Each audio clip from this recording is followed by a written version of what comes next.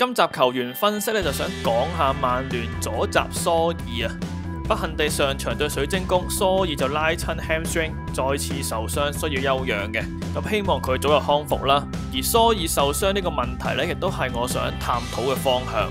過往分析曼聯進攻問題，一係冇一套清楚嘅進攻戰術，咁球員好似喺場上打天才波咁；二就係兩閘助攻力不足，未能為翼鋒提供掩護。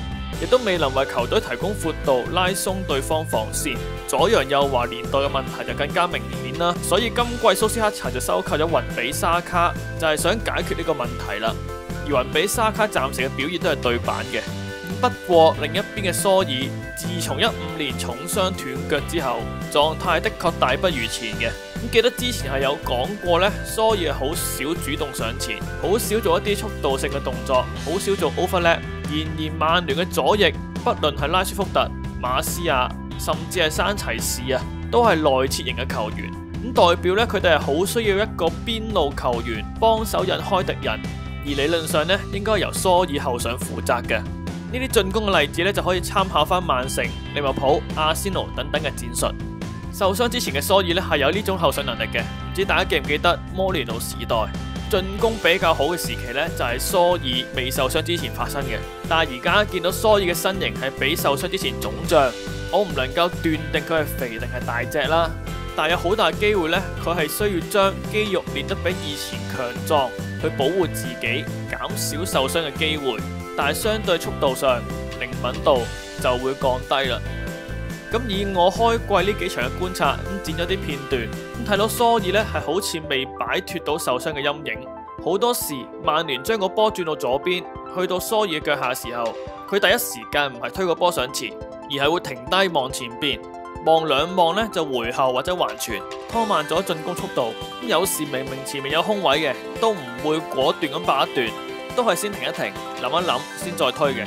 但係對方嘅防守咧都已經翻晒位啦。前面冇路走又焗住俾翻後，咁重複喺後場猜左猜右，不斷咁轉邊，但又推唔到上前。但係當然對狼隊呢一場呢，狼隊嘅防守係做得好好嘅，但有時面對對方重兵防守，就更加需要多啲走動去拉散防守，做多啲無球跑動。overlap 呢就係最簡單、最唔需要身體碰撞嘅進攻方法。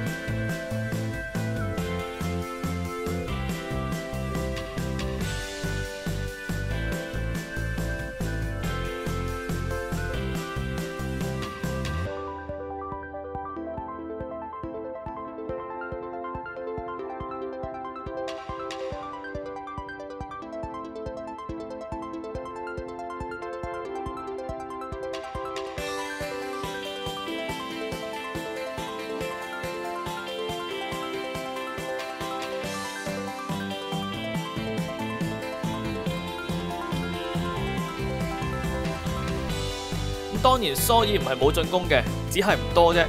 但係有時咧跑嘅時機都唔係太準嘅，有時唔需要跑第一支箭就飆咗去前邊，令隊友冇咗支援。不過咧最緊要就肯跑，只要肯跑咧，對方一定要揾人跟你跑嘅。有時可能就會無意之間製造到空位啦。例如對狼隊曼聯入嗰球咁，理論上Shaw俾波之後，走位唔會走去中間做 underlap 嘅，因為中間係勁多人，非常之密集。正常係應該做 overlap 走邊拉鬆啲位，但係又咁啱俾我揾到條路到禁區，只不過最後馬斯亞殺出射入。曼聯嘅左路呢，就係需要呢啲走動先拉得散對手，俾空位逆風發揮嘅。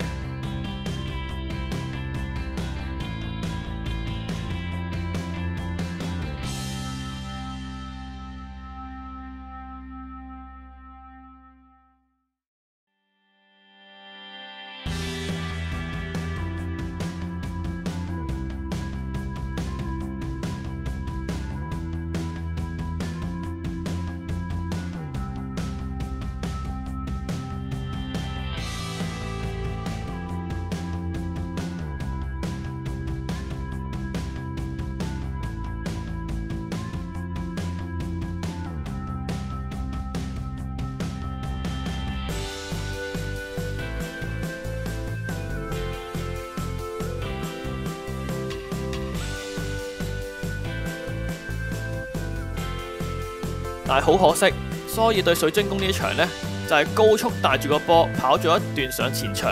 我剪咗前面咁多段呢，就係呢一下跑得最快㗎啦。但係就係跑完呢一段停嗰下拉親咗 hamstring， 咁真係好諷刺嘅。